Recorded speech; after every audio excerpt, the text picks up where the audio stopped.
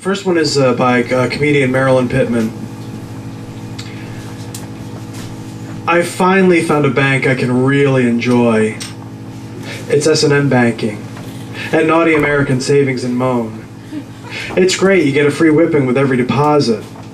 And they have dominatrix tellers and crawl-up banking, my favorite.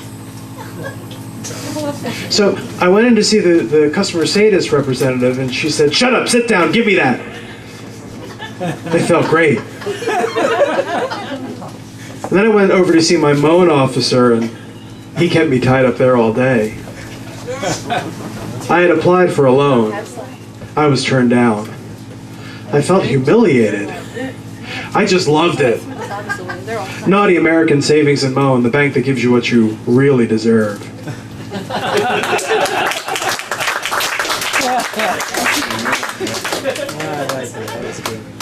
Okay, this next one, I wasn't going to do it, but you know, some of you might know it. I feel the themes are so universal that anybody can get this. I mean, it's just amazingly beautiful and no, it's just wonderful. It's you know, and it's appropriate. And like I said, some of you might know this, so. Ice cream? White House? Sucking on my titties like you wanted me. Calling all the time like Blondie. Check out my Chrissy behind. It's fine. All the time. Like sex on the beaches. What else is in the teaches of peaches? Huh? What? Fuck the pain away.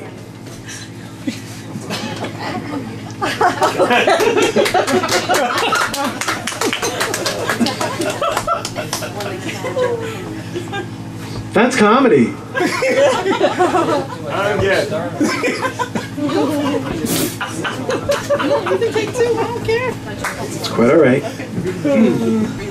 This is called Reclaiming the Boy. This one's mine.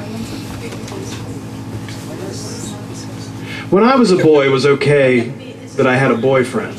He might have been the boy sitting across from me in chem lab, studying the mutual attraction of objects. Or the boy who snapped my jock in the locker room before we headed to a hot shower after wrestling practice.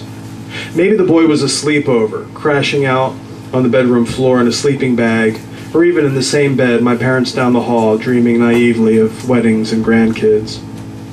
When I was a boy, boy was not such a loaded word, not yet mutated by the moral majority or demonized by NAMBLA. When they say boy, they mean boy. Boy, is that stupid. When I say boy, I'm not talking freckles or peach fuzz, dirt bikes or skateboards. I'm talking about boys. Boys with rough and tough skin, calloused hands, hairy feet, muscles and stubble, mustaches and beards, salt and pepper crew cuts, or heads shaved smooth. Boys with funk. Boys in black leather boots with shiny PVC thongs. Boys in denim or chaps. Where's Chris? Where's Chris? Boys pierced, tattooed, branded, labeled, marked. Boys with handcuffs and tit clamps, chains and slings, cages, harnesses, dildos, cock rings. Boys dancing, wallowing, swimming, and swallowing. Boys sweating and spitting and slapping and hitting or missing, groaning or hissing, moaning and pissing. Boys coming and going, showing and blowing, changing, growing, jumping, pumping, humping, rumping, bouncing, trouncing, thrashing, splashing. Boys with huge uncut members, shiny low hangers, tight little rosebuds for stretching and play. I feel like Julie Andrews singing about her favorite things. Boy, that's gay. Anyway, maybe it's more than you wanted to know about boys, but I take it back. I reclaim the word. No silence, no shame, just boys. Boys, as far as the eye can see. Men called boys and all their toys, and in the middle, me.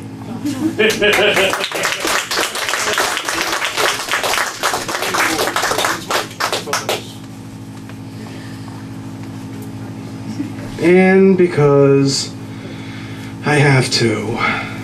Yes. Yay!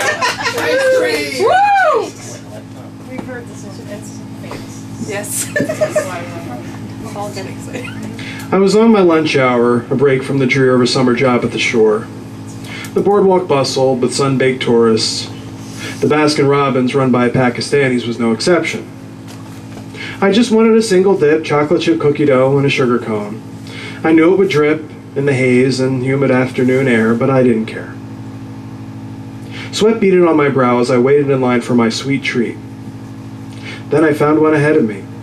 A tall-toned and tanned lifeguard in a tank and red Speedos leaned his brown body against the window and asked for a triple scoop sundae, extra whipped cream, crushed Oreos, cherries, bananas, wet nuts.